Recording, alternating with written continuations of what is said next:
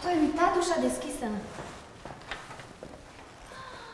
Vai de mine. Și pui mei. Cum au intrat ăștia în casă? Cum dracu știu că am fost plecați? Am cineva care ne cunoaște. Cineva care ne cunoaște? Vai, ce rușine mie. Oamenii ăștia au venit la noi și au văzut dezastrul ăsta în care trăim. Ce ai zis? Ce ai auzit? Să nu spui tu mie că pantalonii ăia au venit oamenii ăștia și i-au aruncat din dormitor pe canapea. Tu i-ai pus, că te cunosc. Ți-am spus de 1000 de ori. Să strângi hainele, să nu le mai lași împrăștiate prin casă. Dar tu nu, că suntem numai noi doi, că nu ne vede nimeni. Vezi cine ne vede. Tu, femeie, eu intrat hoții în casă și tu îmi spui că a fost mizerie, tu ți-auzi ce vorbești? Lasă că oamenii ăștia o să vorbească cu prietenii lor și uite așa o să afle tot orașul și toată lumea în ce haos stăm. Ce oameni ăștia-s hoți tu, hoți? Eu intrat în casă, tu ești curioasă de ei?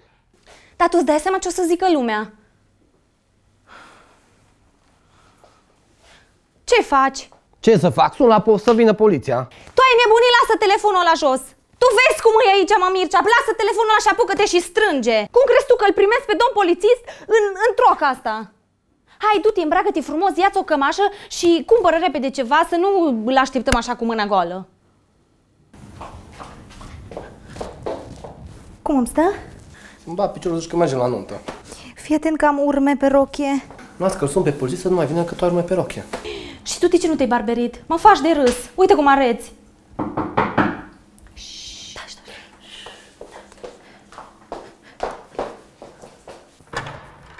Bună ziua. Bună ziua, agent Codorean. Înțeleg că s-a raportat o spargere? Domn polițist, intrați vă rog. Haideți, nu vă descălțați, că oricum e aici dezastru la noi. Poftiți o prăjiturică? Nu, mulțumesc. Haideți vă rog, sunt proaspete, le-am făcut chiar acum pentru dumneavoastră. Sau poate mai bine doriți o gustare înainte. Vă rog să trecem la subiect.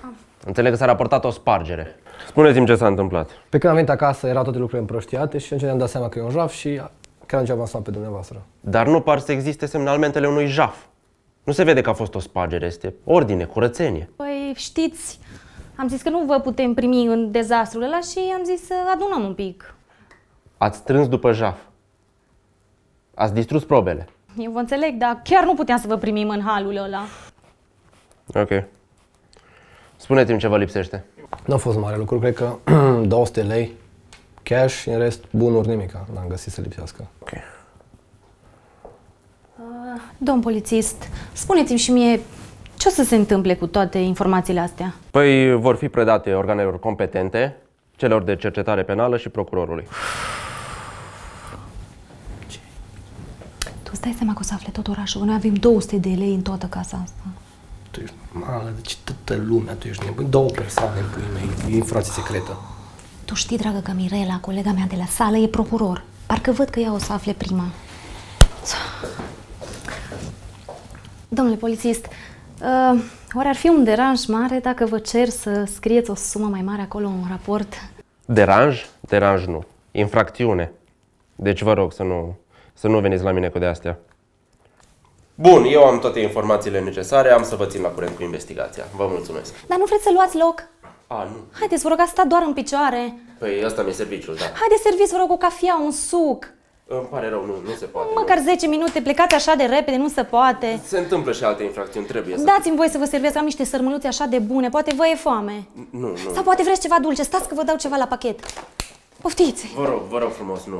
Insist, pentru familia dumneavoastră. Dar nu am familie, nu, lăsați. Haideți, vă rog, pentru verișori, verișoare. Haideți, vă rog, pentru copii, pentru nepoței. Vă rog, luați că sunt așa de bune, sunt proaspete, eu le-am făcut. Vă rog.